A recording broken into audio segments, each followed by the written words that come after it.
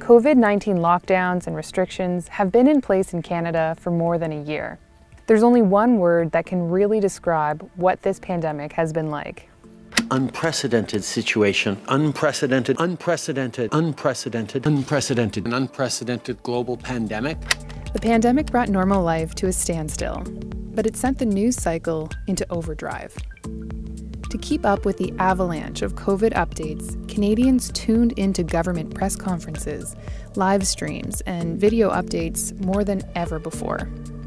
This is a month-by-month look at the first year of the COVID-19 pandemic in Canada.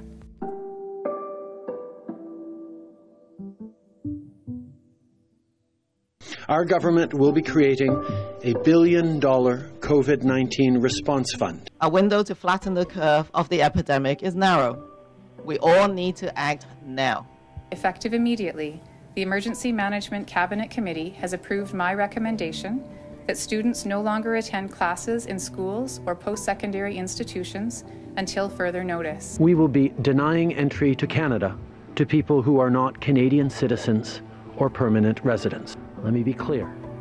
If you're abroad, it's time for you to come home. Alberta is declaring a state of public emergency. Both Canada and the United States will temporarily restrict all non-essential travel across the Canada-US border. How long do you think social distancing and having people work from home will be in place for? We've heard anything from weeks to months. Enough is enough. Go home and stay home. The Canada Emergency Response Benefit will provide $2,000 a month for the next 4 months for workers who lose their income as a result of COVID-19. A 14-day quarantine will be mandatory for all Canadians returning home from abroad.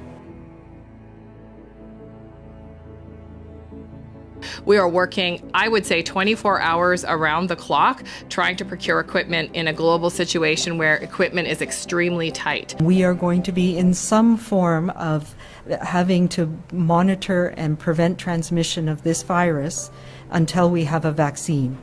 We now have 74 confirmed cases of COVID-19 in continuing care facilities, and I expect that more will be confirmed in the coming days. Medical masks right now, as you've just heard about the challenges with supplies, that they must be preserved for our health workers and others who are looking after patients. In the next 48 hours, we will be receiving a shipment of millions of masks by a chartered cargo flight. If people want to wear a mask, that is okay.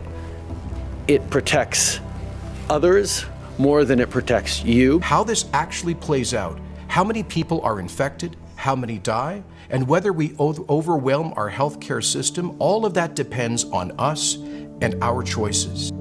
Try to stay at least 6 feet away from other people outside your home. Stay at home for 2 weeks if you're sick or have returned from outside the country.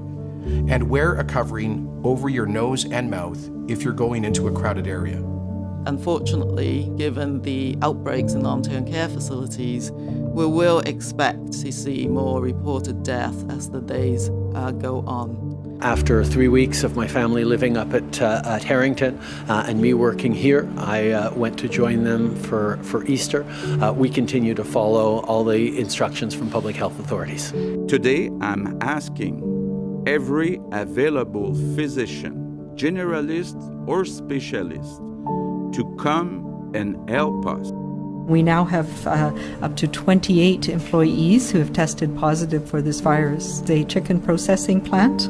We don't have any evidence that COVID-19 can be spread from meat. Their elderly parent, and they put their hand up against the window.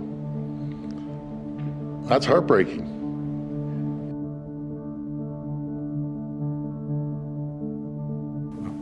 Now we are reopening, especially outside of Montreal. We recommend strongly to the people to wear a mask, but it's not obligatory. We're getting thousands of people back to work. We've laid a solid foundation for economic reopening and recovery. We will enter stage 1 in the reopening of our province. In discussions with the Premier, we feel it's the right time to talk about more opportunities for social connection. One household can have a close connection with one other household who is part of what they determine their immediate family. Members of the Canadian Armed Forces wrote a report detailing dreadful conditions at long-term care homes in Ontario. Soldiers had witnessed cockroaches, rotting food, seniors left in soiled diapers, and cries for help ignored for lengthy periods.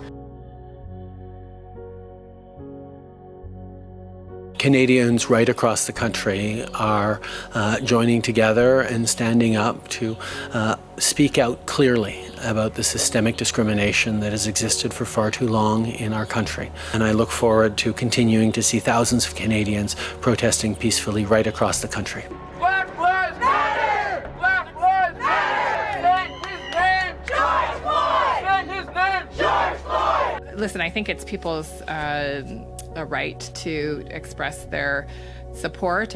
There are ways to do it more safely. People still do need to keep physical distance, make sure that they bring with them hand sanitizer, for example, and I think bring a mask. Our collective hard work is paying off. It is encouraging that we are observing declines in case counts across all age groups in Canada. As of July 3rd, you'll be able to move in and around Atlantic Canada without the self-isolation of 14 days. For anyone outside of Atlantic Canada who decides they're coming into Nova Scotia or the rest of the region, they will have to still self-isolate for that 14 days. We've slowed down the progression of the virus significantly, and we're now seeing parts of the economy reopen. Masks will be mandatory in all closed public places. It seems that the vast majority or the increasing proportion of cases is among what we call young adults. Alberta's K-12 education system will reopen for in-class teaching this September, and 750,000 students will be able to return to school. The main objective is getting vaccines to Canadians as fast as possible that are safe and effective. All publicly funded elementary schools will be reopening province-wide in September, 5 days a week. As of this morning, the COVID Alert app is ready to download through the App Store on your phone. We're going to have to manage this pandemic, certainly over the next year, but certainly maybe planning for the longer term of the next 2 to 3 years. This morning, the CFL announced that it has canceled its 2020 season. They are looking forward to bringing the league back in 2021. We have 193 schools, and we have at the primary and secondary level about 80,000 students that start school today, finally. People should expect to come across cases in the school year, because this is inevitable. Today, I can announce that the Government of Canada has signed 2 new agreements with Novavax and Johnson & Johnson to reserve millions of doses of the vaccines they're developing. The vaccine research and development process in usual times takes more than a decade before they are approved for use for Canadians. Canada and the world cannot wait 10 years for COVID-19 vaccine. Thanks to decades of research in vaccine development and advances in technology over the last 20 years, organizations in Canada and around the world are able to expedite the vaccine development process. Effective today, all nightclubs and all standalone banquet halls are ordered closed. Starting tomorrow in Toronto, Peel Region, and Ottawa, outdoor gatherings will be restricted to a maximum of 25 people, and indoor gatherings will be restricted to a maximum of 10 people. We will throw the book at you if you break the rules. Today's numbers, they're deeply concerning. And our health officials are telling us that Ontario is now in the second wave of COVID-19. When the Prime Minister says in March that rapid testing is Canada's priority, we should be rolling out hundreds of thousands of rapid tests today, Madam Speaker. That's right. Today.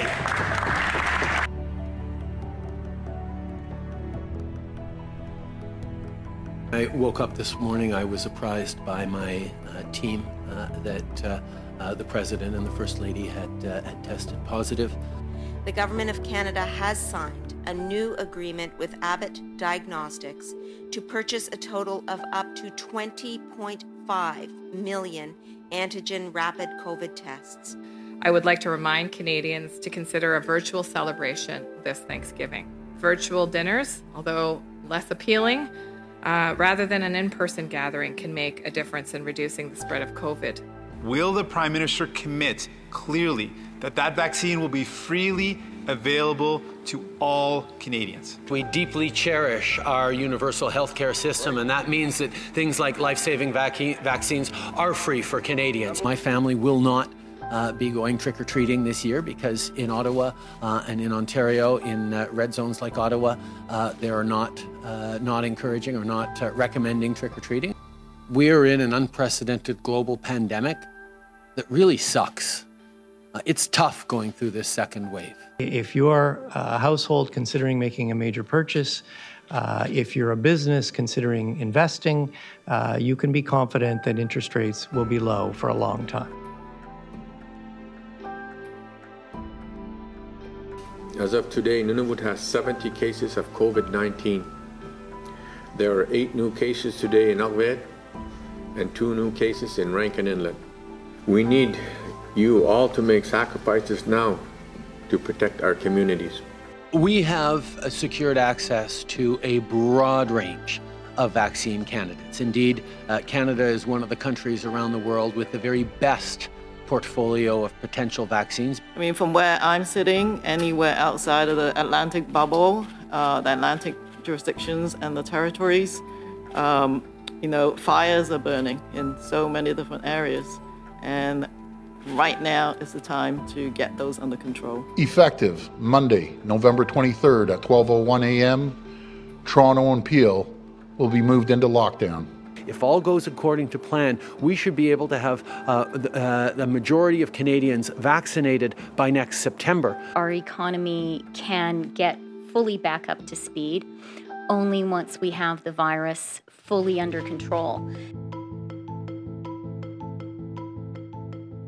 The 4 vaccines that Health Canada is looking at right now, Johnson & Johnson, Pfizer, Moderna, and AstraZeneca, are all undergoing a process that Health Canada has accelerated, but is ensuring that we're not cutting any corners.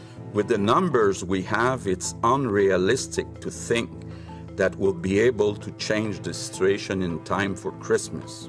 I'm announcing that gatherings in red zones won't be allowed for Christmas. Right now we need to save lives.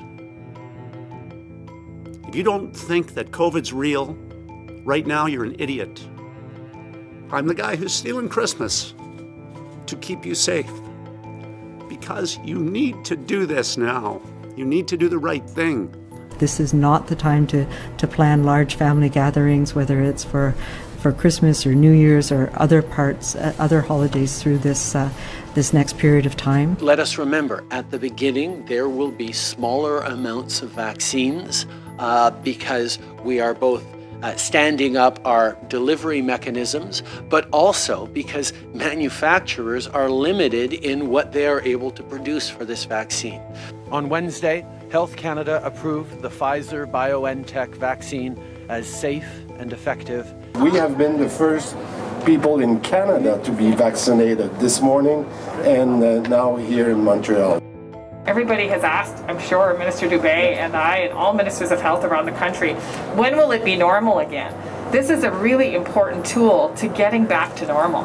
Ontario will enter a province-wide shutdown starting at 12:01 a.m. on December 26th. And if people don't follow public health rules now, we could be in for an even more difficult winter than we're already going to have.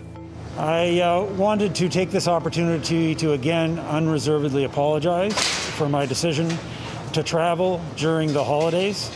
I know that I disappointed a lot of people. I hope people appreciate I've disappointed no one more than myself.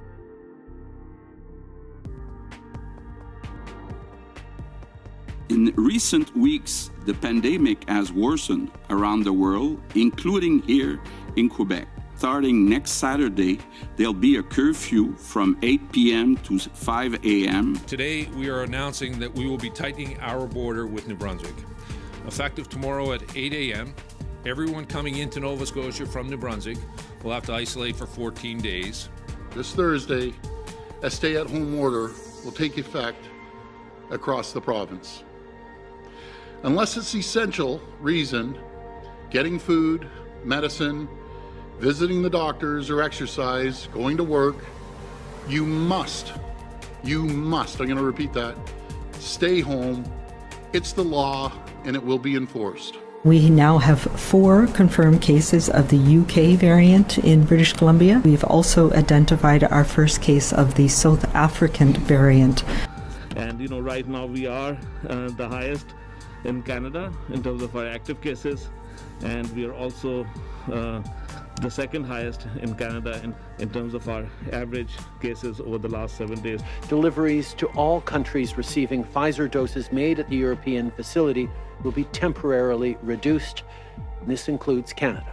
The Government of Canada, along with the provinces and territories, have engaged with Indigenous leadership across the country. Based on their input, adult Indigenous peoples will have been prioritized among the first groups to receive the vaccine. That small group of British Columbians, like those who travel to another jurisdiction to bump vulnerable people out of the lineup to get a vaccination. That is not the type of behavior the vast majority of British Columbians would expect. The government and Canada's main airlines have agreed to suspend service to sun destinations right away. We will be introducing mandatory PCR testing at the airport for people returning to Canada.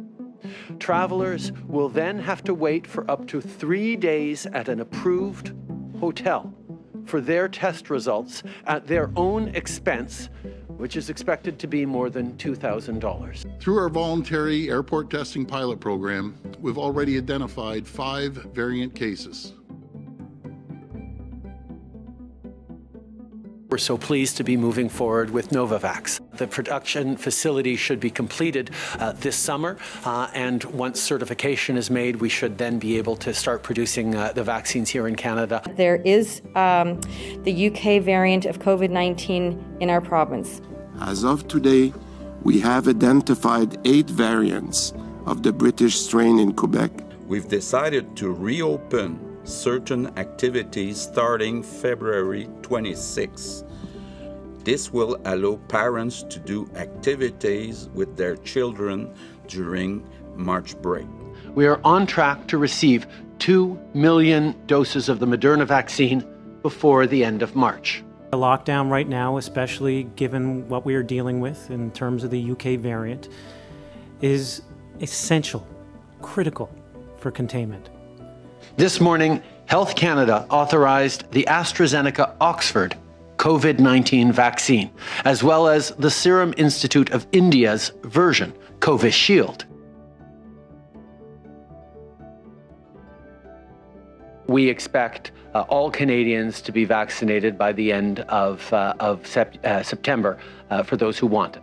We're about to have much more vaccine in the province than we expected. Today, our 7-day average for new cases is 141. That's the lowest level in nearly 4 months. There's over 3,600 variants of concerns now identified in Canada. Vaccines are just accelerating. It's great news, but we've got a long ways to go. So under these circumstances, when these variants are accelerating, it's a really sort of precarious time for us.